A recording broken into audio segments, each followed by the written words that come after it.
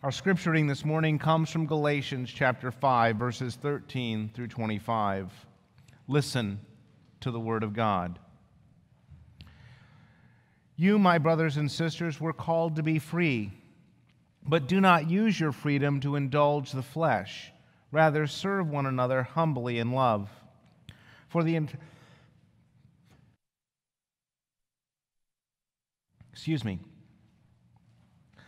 entire law is fulfilled in keeping this one command: love your neighbor as yourself. If you bite and devour each other, watch out, or you will be destroyed by each other. So I say, walk by the Spirit, and you will not gratify the desires of the flesh. For the flesh desires what is contrary to the Spirit, and the Spirit what is contrary to the flesh. They are in conflict with each other, so that you are not to do whatever you want. But if you are led by the Spirit, you are not under the law. The acts of the flesh are obvious: sexual immorality, impurity and debauchery, idolatry and witchcraft, hatred, discord, jealousy, fits of rage, selfish ambition, dissensions, factions, and envy, drunkenness, orgies, and the like. I warn you, as I did before, that those who live like this will not inherit the kingdom of God. But the fruit of the Spirit is love, joy, peace, forbearance, kindness, goodness, faithfulness, gentleness, and self-control. Against such things there is no law.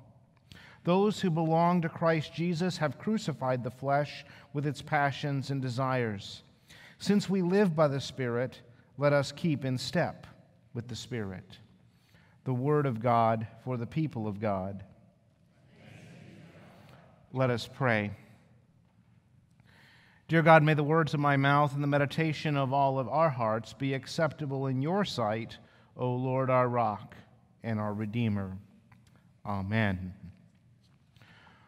Well, like last week, we are in the letter to the Galatians, and Paul's whole point in the letter to the Galatians is to root out this teaching of legalism and ritualism that has infected the Galatian church. The Galatian Christians had some false teachers among them who were teaching them that they needed to obey and live by these external Jewish religious regulations which Jesus had come to set at least the Gentile people free from. And Paul tells the Galatians that they are free. Not free to do whatever they want, but free from the bondage of sin. They are free to be led by the Spirit and not by the flesh. Now, this is appropriate because we are just a few days before the 4th of July, when we will celebrate our political freedom as a country. But we know that freedom is not simply everyone doing whatever they want, because we couldn't possibly live in a country where 300 million of us did whatever we want. That is the image Paul paints when he talks about devouring and destroying one another, because if we were really a country where 300 million people did what they wanted, we would devour and destroy one another. So freedom in the biblical sense must mean something else. Neither the Apostle Paul nor any of the authors of Scripture nor God nor even the founders of our country saw freedom as simply the ability to follow strictly one's desires, but rather the freedom to pursue something more noble. And that's where we come to today. Paul makes a contrast between the works of the flesh and the fruit of the Spirit. He lists the works of the flesh. And really, we can see that going around us all today. It's what I call our sex and substance culture. And many people might be persuaded that freedom is the pursuing of this sex and substance culture that surrounds us. that that's what freedom is. Freedom to go out and do those things because that's what I want to do and that's what I feel like doing. But Paul says that's not freedom. In fact, that's the opposite of freedom. That, in fact, is bondage. Bondage to sin, bondage to the flesh. We become slaves to our own desires. See, because the great lie of our culture and the lie that the church must stand up against in the culture is, if I want it, then it's natural. If it's natural, then it's good. But Paul says that there's something wrong deep inside of us. The flesh doesn't want the right things. It doesn't desire the right things. It desires all these wrong things, these things that will take away our freedom rather than give it to us. So the best way to not be free is to do what you want, because that gets you into bondage and not freedom. So he contrasts the works of the flesh, the acts of the flesh, with the fruit of the Spirit. Now, you need to understand the difference between what a work is and what a fruit is. Works are what you do. So to make that contrast clear, you're not going to go out into the garden, you're not going to go out into the orchard, you're not going to go out into the vineyard and see, an apple tree going, right? Trying to force itself to produce apples, right? The apple tree doesn't have to work to produce apples. The apples come, the fruit comes because of the nature of what is planted. So it's not about work, it's about fruit. While we're on the subject of fruit, understand that in English, that we use fruit as both a singular and a plural word. You don't use the word fruits, but in Greek you do. And the Greek word here that talks about the fruit of the Spirit is singular, not plural. And so the fruit is singular, not plural. And so the image you should get is, although the artwork is great, Mary Jo did a great job, the image you should get is not of 9 different kinds of fruit. The image you should get is one fruit with these 9 characteristics that I'm going to talk about here in a moment.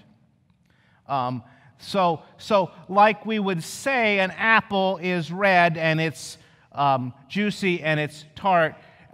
We would say that a banana is yellow and it's soft and it's long. We would say that a pineapple is kind of prickly on the outside and real sour. That's a characteristic of that one fruit. And so these are 9 characteristics of this one fruit of the Spirit that I'm going to talk about here in a second. By the way, speaking of fruit, we also always have to make a distinction in the church between knowledge and wisdom. Well, knowledge is knowing that a tomato is a fruit. Wisdom is not putting one in a fruit salad. Philosophy is debating whether that makes ketchup a smoothie.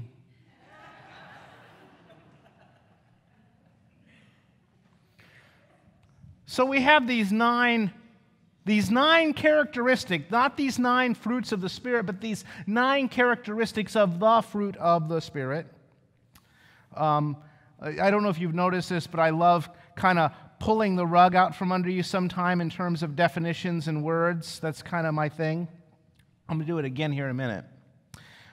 So let's go through these. By the way, a couple years ago, I did not in a previous church, I did an entire summer series on the fruit of the Spirit, and each one of these got their own sermon. I'm not going to do here today, but I'm going to give you kind of the quick version of this.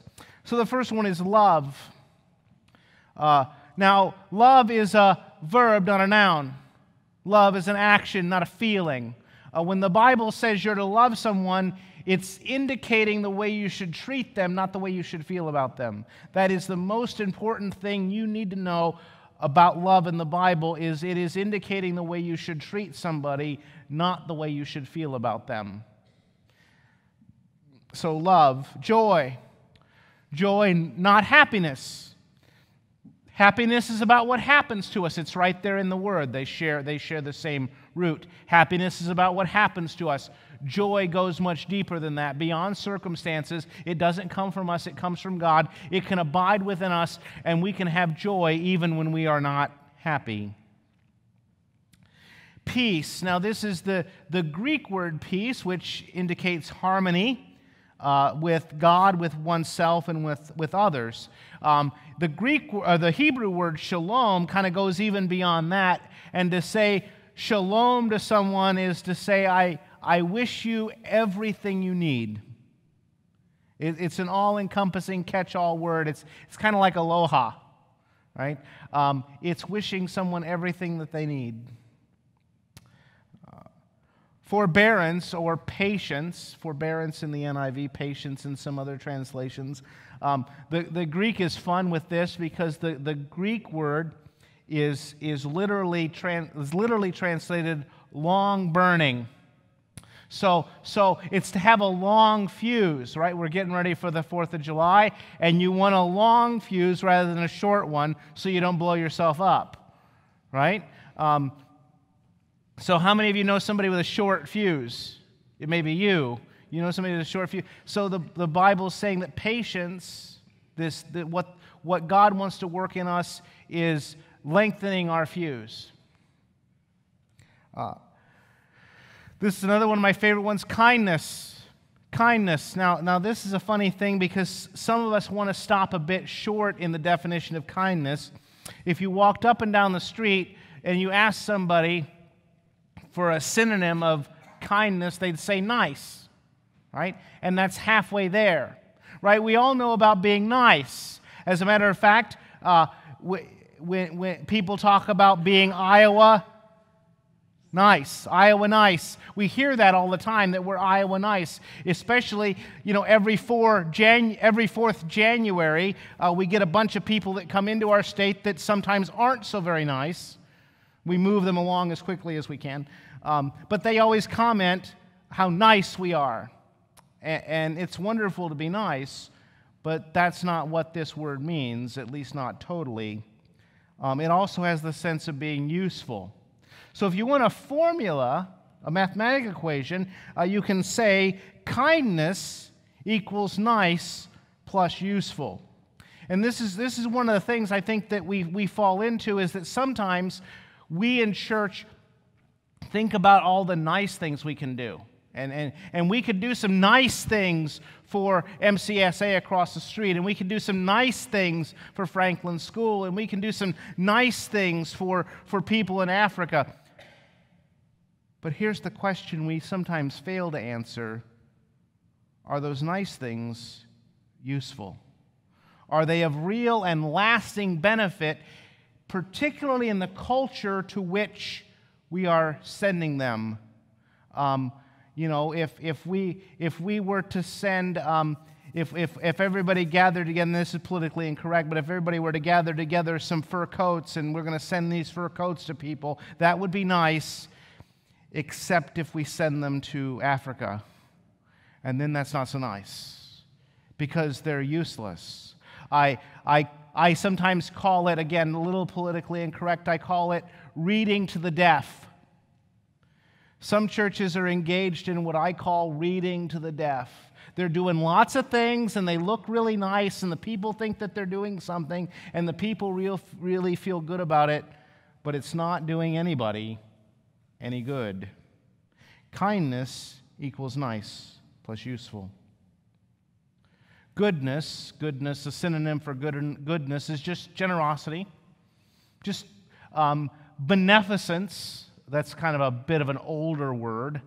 Philanthropy would be another good word that would fit under goodness. It's just somebody who has stuff and gives stuff away because they're trying to do good things. Faithfulness. Faithfulness has two meanings. It has an external and internal meaning.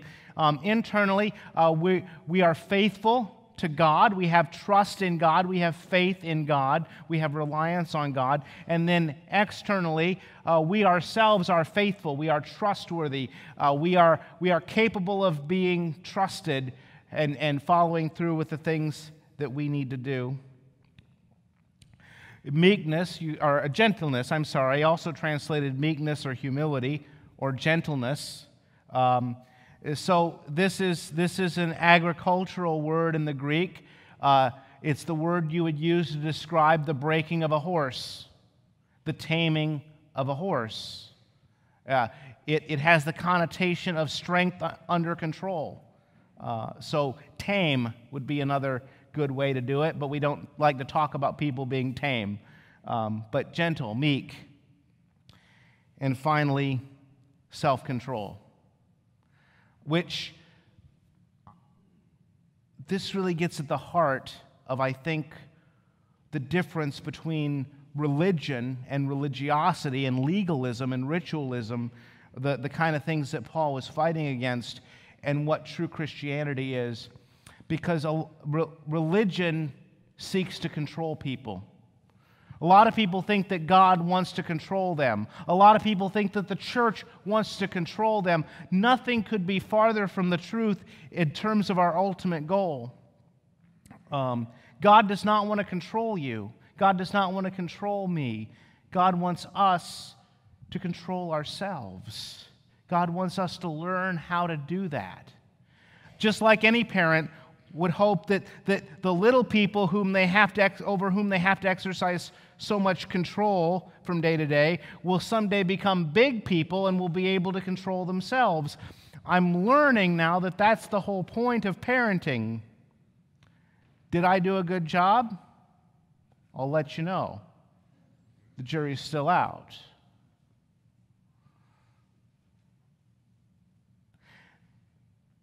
This is the kind of inside-out change that is the exact opposite of the legalism that the Galatians were falling into.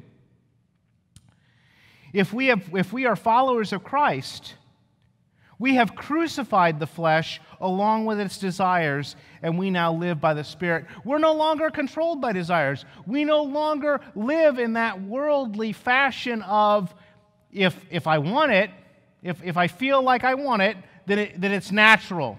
And if it's natural, it must be good, so I must go do it. That is the opposite of Christian thinking. Understand that none of this lowers the standard. None of this lowers the standard. It changes the motivation.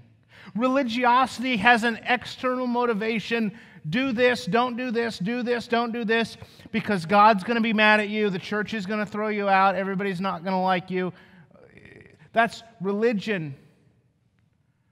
Christianity, spirituality, says, do this, don't do that, because it's good for you. But listen, God doesn't want you to change what you do. God wants you to change what you want. When you find that out, you will discover the secret. I spent years trying to change what I did. And what I needed to do was let God change what I wanted. And when I let God change what I wanted, then what I did changed. God wants to change and transform, not our behavior. He won't settle for that. He wants to change our desires, our inward motivations. God wants to work on us from the inside out, not from the outside in. Now, as we mature, as we come to that point, we need the help of people. We need maybe some external guidance from parents, from church. But understand that's not the point. The point is inward change. To illustrate this, I can't say anything better than this. We cannot make fruit grow. We cannot make fruit grow. We can't make anything grow, right? And now, especially me, I've got a brown thumb, right? I couldn't grow a dandelion on purpose. So it's better I live in an apartment. Trust me, it's better for the environment that I just not be involved with any kind of horticulture of any kind. It's just for the best. But I don't care if you're a master gardener or an expert farmer. you cannot make something grow. You can create the environment. You can prepare the soil. You can carefully select the seed for given conditions. You can plant it. You can water it. You can nurture it. You can cultivate it. But trust me, you can't make it grow. We can't make the fruit of the Spirit grow in us. Only God can do that. What we do have the power to do is keep it from growing. We can do some things that'll keep it from growing, but we can't make it grow. But we can cultivate it. We can cultivate it by worship and by study and by prayer and by service. We can cultivate it in ourselves, and we can help cultivate it in others by the Christian community and the practices that we engage in. And so let us cultivate the fruit of the Spirit in our lives. Let us pray.